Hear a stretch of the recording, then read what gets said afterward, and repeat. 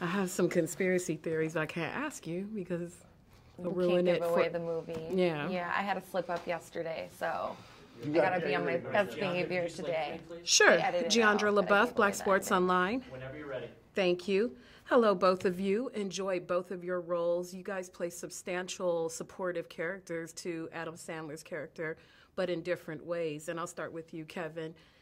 When you go into a movie playing yourself, do you prepare to play yourself in a movie, or how do you go into a part knowing that you have to stay authentic to yourself because it's yourself? Well, I'm perpetuating on what the world knows me for and what they know me to be, which is energetic, passionate. I think my concern in this was more of the lines and the dialogue. You know, was it me? Was it something that I would say?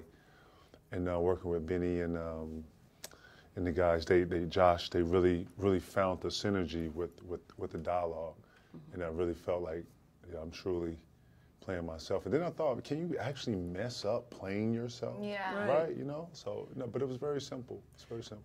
In a sense, you're not playing yourself, but your character's name is also Julia, and Julia takes us on quite an emotional roller coaster throughout the movie.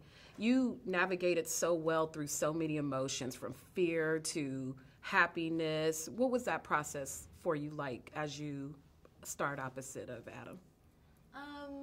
I mean, it was actually pretty easy. I think Adam and I really bounced off each other well. I mean, yeah, I guess. I thought you guys, it was exceptional. Just the different emotions that you took through. I was on the edge of my seat the entire time. With Adam's performance, he's getting quite a lot of buzz with the upcoming award season. As his co-stars in the film, how does that make you feel? Because your parts have a lot to do with the performance that he executed in the movie. Yeah. I mean, I think that,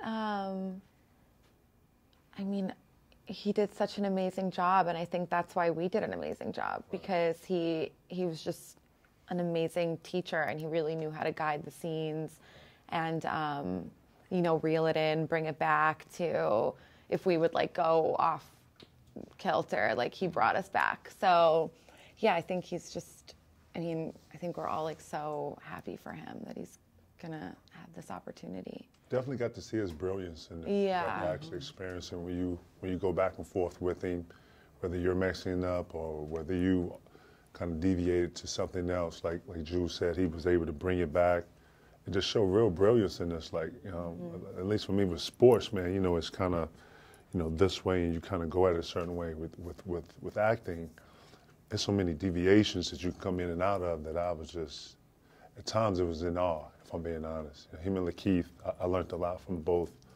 Everybody on the set, I thought it was real synergy, but for the most part, it was very intimidating, if I'm being honest. Lastly, if you could describe the film in 3 words, each of you, what 3 words would you use to describe Uncut Gems? You go first. 3 words. Exciting, exciting, exciting. How about that? You cheated. Right? What would you say? I would say nerve-wracking. Yes, that's a good one. Scary. And funny. Because I think it was a little unintentionally funny. Right, inadvertently, right? Yeah, and that's what I love about the Safdie's work, is that they can take this, it's kind of like it's like a tragic comedy, you know what I mean? It was, Funny parts. Yeah. Thank you.